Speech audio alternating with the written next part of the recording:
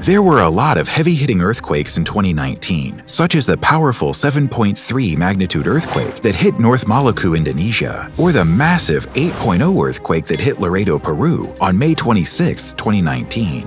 But a quake's destructive power depends not only on its strength, but also how deep the quake is and how far away you are from its epicenter. Are earthquakes becoming more frequent and also more powerful? World scientists have been looking at the data, and we'll tell you what they've said.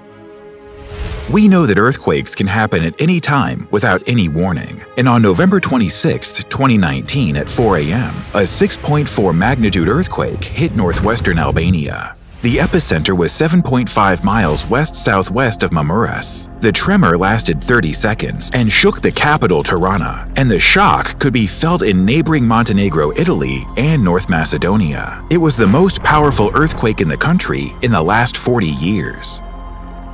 The quake caused most devastation in a place called Thumain. Entire buildings collapsed and left people trapped under the rubble. Just 3 hours after the main tremor, a strong aftershock hit the city. Since then, there have been more than 500 aftershocks, and some of those have been a magnitude of 5.0, rocking buildings and terrifying residents who think that another bigger one could strike at any moment.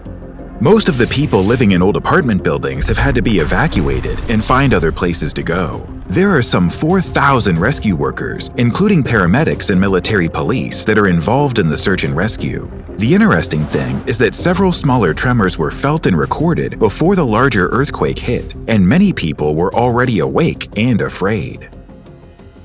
But Albania may have had a bigger warning that something was coming. A magnitude 5.8 earthquake shook Albania on September 21st, which damaged 500 houses and completely destroyed some of them. Buildings literally crumbled, and big pieces of wall and bricks crushed cars like empty soda cans. And while we're talking about magnitude numbers, a 6.4 quake is about 7 times more powerful than a 5.8. Huge cracks could be seen in apartment buildings in Tirana, leaving them unsafe to live in.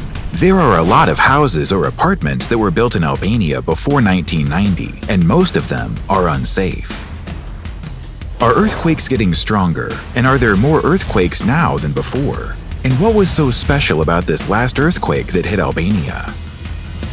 Our ability to detect and measure earthquakes has improved greatly over the past few decades, and we have more seismograph stations that record earthquakes. Some scientists have claimed that giant earthquakes are getting stronger and more severe, but is this really the case? Larger earthquakes happen less frequently than smaller ones. In fact, there are 10 times as many magnitude 6 earthquakes than magnitude 7 or larger. Even more rare are bigger quakes in the magnitude 8.5 or higher. There have only been 17 big earthquakes since 1900, but since the 9.3 Indian Ocean earthquake, these have been more frequent. Earthquake activity is controlled by the motion of Earth's tectonic plates, driven by the heat generation from the decay of radioactive elements deep inside of our planet. For more earthquakes to happen, there would need to be an increase in the Earth's internal energy supply, a difficult thing to account for. Quakes can strike near the surface or deep within the Earth. A far larger jolt that is many miles deeper loses their energy as the waves travel to the surface. The epicenter of the recent earthquake that hit Albania was recorded only to be 6.2 miles deep, and quakes that strike near the surface tend to cause quite a bit more damage. In fact, shallow quakes are like a bomb, and the shaking is much more intense. Researchers have warned that there could be a big increase in the numbers of devastating earthquakes around the world, and especially in tropical regions, because of variations in the speed of the Earth's rotation could trigger intense seismic activity. These scientists did a research study and found a strong correlation between Earth's rotation and earthquake activity. So what's the Earth's rotation have to do with this? Geophysicists are able to measure the rotational speed of Earth extremely precisely, calculating slight variations on the order of milliseconds, and have been able to do this for decades. A team analyzed every earthquake since the 1900s and found that roughly every 32 years there were more worldwide earthquakes. They also found that every 25 to 30 years, the Earth's rotation begins to mysteriously slow down, which lasts around 5 years or so. Why does the Earth slow down? No one really knows the true answer to this, but one hypothesis involves the hot liquid metal layer of the planet that moves under the solid lower mantle. Scientists believe this outer core sometimes sticks to the mantle, causing a disruption in its flow. The good thing is, we are coming to the end of the 5-year cycle where the Earth will begin rotating faster. Although we have all this cool technology that can help predict when an earthquake might strike, it is still one of the most difficult natural disasters to predict, and they can happen with little or no forewarning and be incredibly destructive. But there are some things that you can do to keep yourself safe if you are in an earthquake, or if you live in a place that has many earthquakes.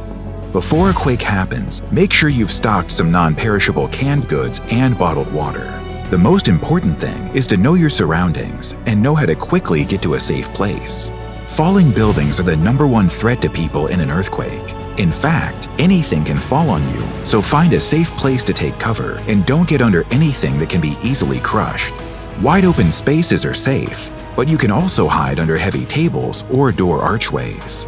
We hope you never have to go through a big earthquake, but if so, we wish you to be safe.